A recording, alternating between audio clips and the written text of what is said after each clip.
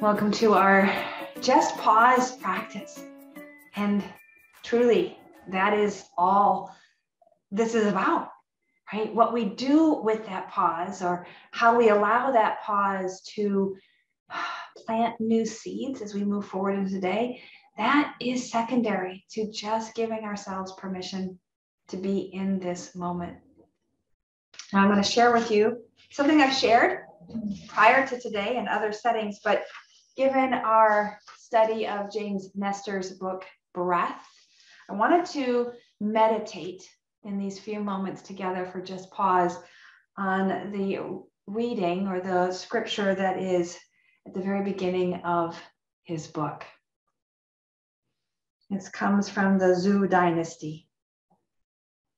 So as we land in this moment and we give ourselves permission to open our ears, and open our heart, and open our mind, knowing that perhaps understanding isn't part of our journey today, but can we be with the words, the intentions, and maybe even allow them to ebb and shift, to work their way into our compassion, our relationship with what is in this moment of just pause.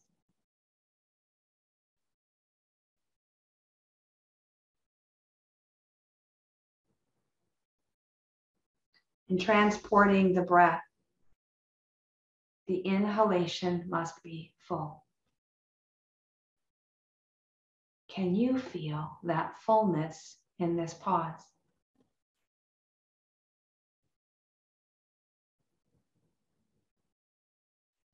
When the breath is full, it has big capacity. What is your capacity now, in this moment?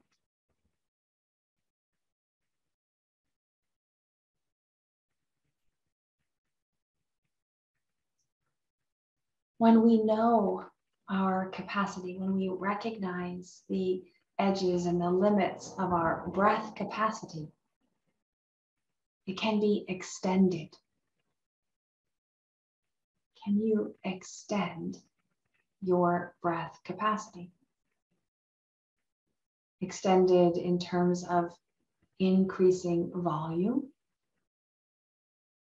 extended in terms of time, extended in terms of pause in the fullness or in the emptiness. Using your capacity as the guide, can you extend your awareness and observation of your breath?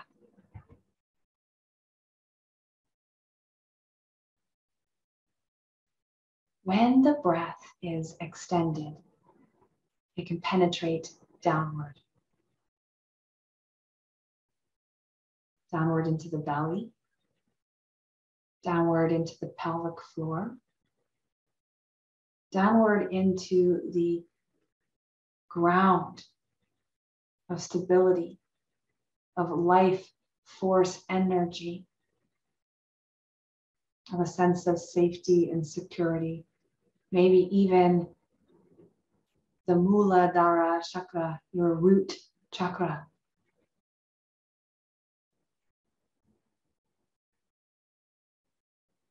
Can you extend your breath to deepen your relationship with stability, with safety, with presence in this now? When the breath penetrates downward, it will become calmly settled.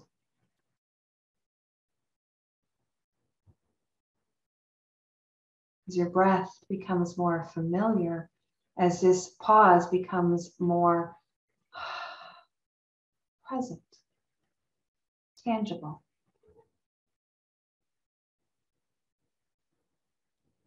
can the breath itself settle as well.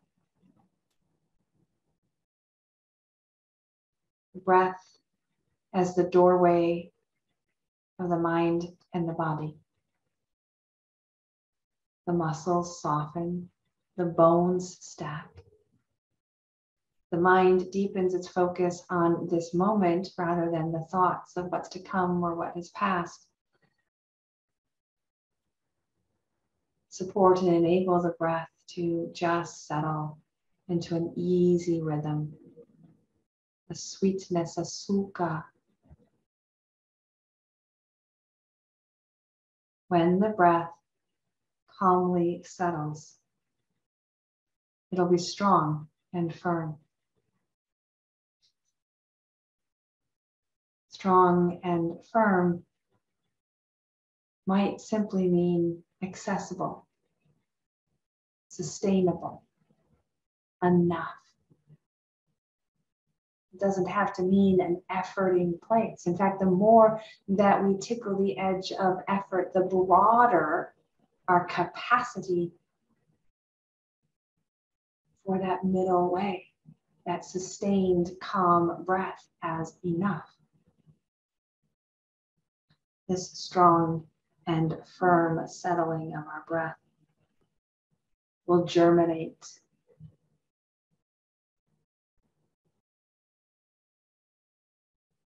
The seed will break forth, and this breath will let our life itself begin to grow and bloom,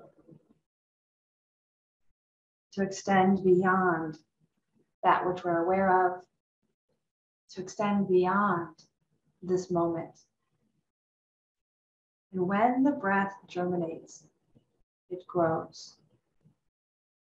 It grows internally in its volume, in its length, in its suppleness, in its power. But it also grows in terms of how we share that breath. Others start to feel the energy of the life force that moves through us.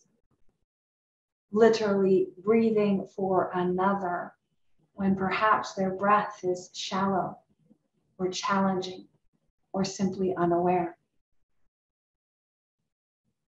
When we plant the breath as a seed in this calm, abiding space, nurture it with our attention and the intention of our mind and our body, it will grow.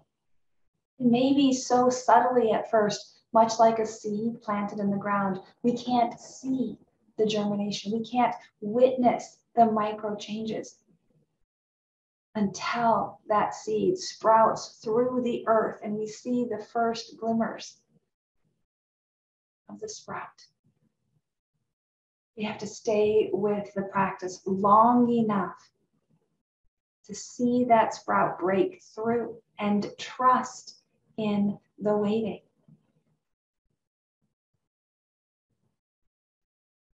As the breath grows, it will retreat upward. Just like this visual of the plant planted, the seed planted in the ground, the sprout will rise upward toward the light, toward the sun, toward the source of its energy.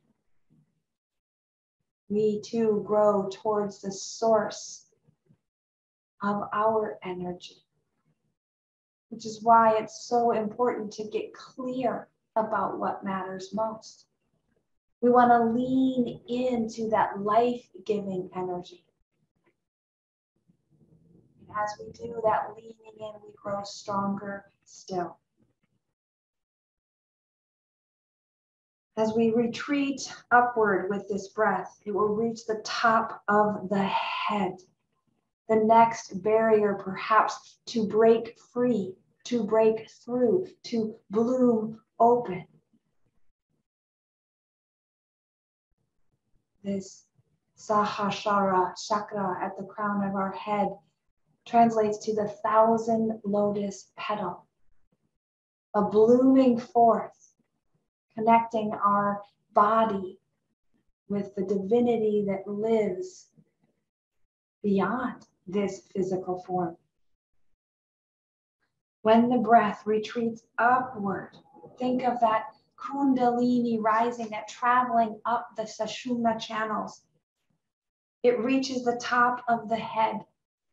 And when we can abide in this, we might bear witness to that blooming open of the Sahasrara, 1,000-petal lotus. The secret power of providence moves above. The secret power of the earth moves below. The breath unites us to the earth and to the divine, the body and the mind.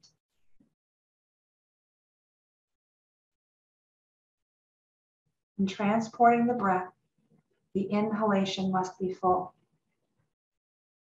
When it is full, it has big capacity. When it has big capacity, it can be extended.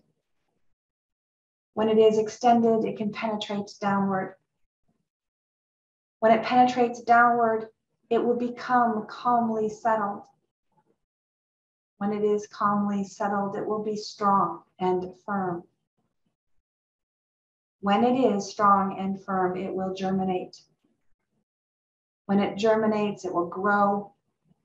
When it grows, it will retreat upward. When it retreats upward, it will reach the top of the head. The power of providence moves above. The secret power of the earth moves below. The one who follows this will live. The one who acts against this will die. In other words, those who practice the breath will live. And the depth to which you practice your breath will reflect the depth of your aliveness, your connection to prana, to inspiration, to happiness and joy.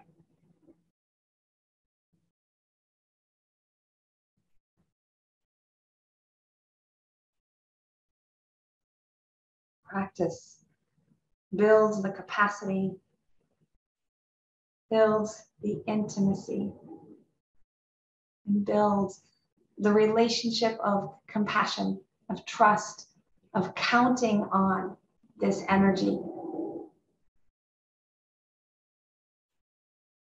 No matter your capacity today, through practice, you will enhance your capacity and reap the benefits of the breath and the practice itself.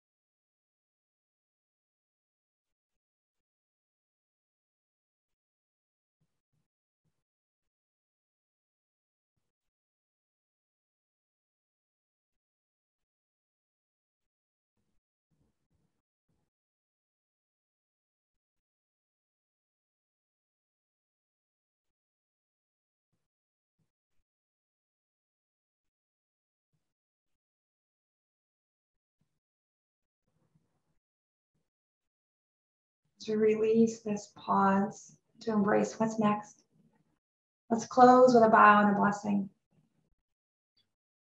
May you breathe deeply and move freely. May you labor lovingly so you may live vibrantly and intimately with prana, to know the joy of happiness, of gratitude, of love. Namaste.